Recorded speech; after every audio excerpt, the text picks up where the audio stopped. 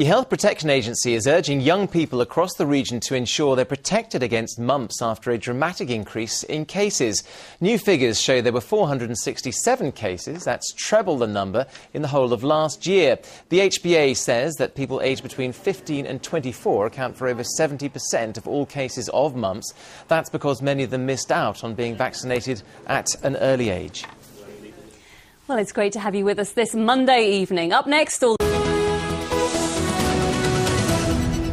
some more news now from closer to home. Hundreds of bus passengers in Essex faced disruption to their journeys today after the first in a series of 24-hour strikes got underway. The company says it's disappointed with the action and is unable to offer its workers a pay rise in the current economic climate. Alpa Patel has this report. Over the summer, people in Essex have had to deal with a rail strike. More recently, an ongoing postal strike is still causing disruption. And today, more industrial action, this time due to striking bus drivers. I think it works both ways, really. They've got family and kids to feed, but at the same time it has effects on other people as well trying to get to work. I think they're lucky to have a job these days. Angered by a pay freeze, drivers say they've had enough and will stage at least another 3 24-hour stoppages.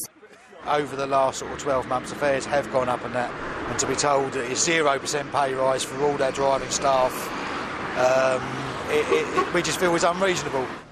The few buses running today have been driven by workers drafted in from Norfolk, and travel has been free on most services to try and compensate for the disruption.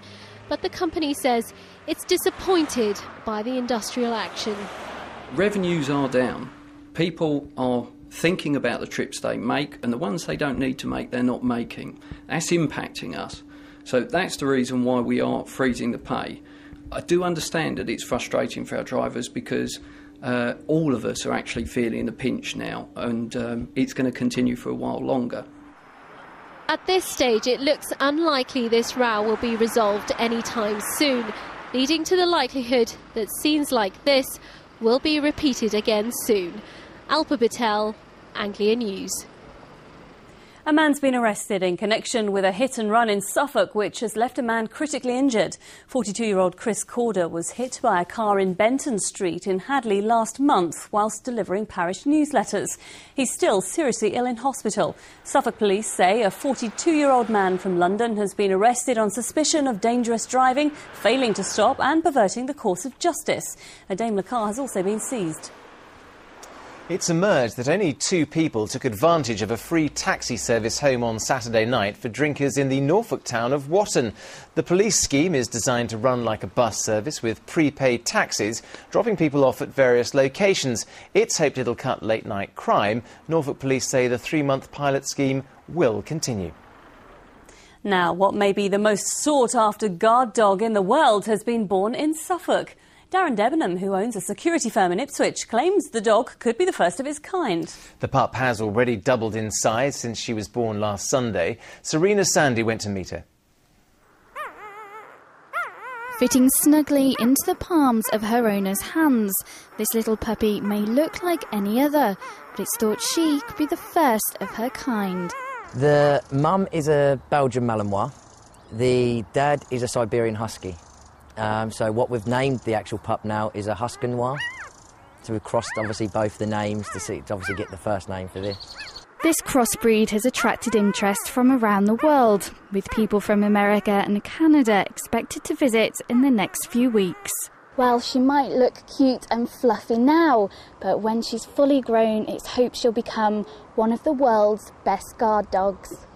She's certainly got good genes. Huskies have good agility and stamina. Their muscular legs mean they're good runners. Malinois are used by the police and military as they're very athletic and good at fighting off intruders, as this demonstration shows. Good girl. This little pup won't be expected to do anything quite so daring just yet, but her training will begin next year. Until then, there's plenty of time to get in a bit of kip and dream about growing big and strong. Serena Sandu, Anglia News, Woolpit in Suffolk. Extremely strong. Right, so on to football now, and there were no championship matches at the weekend due to international fixtures. But our lower league teams did have games. Matthew Whiting rounds up the action. 1,500 loyal Canaries fans made the 600-mile round trip to Carlisle. Also there, reserve keeper Michael Theoclitus, forgiven after he failed to show for a Johnston's Paint Trophy match in midweek. One thing that didn't make the trip north were the players' shin pads. City, who don't have a kit man, left them in Norwich. After a scramble to gather new ones, the Canaries made a slow start. Early Carlisle pressure led to Ian Hart going close from a free kick. But it was Norwich who took the lead just before half-time. Wes Houlihan started the move by winning the ball in midfield.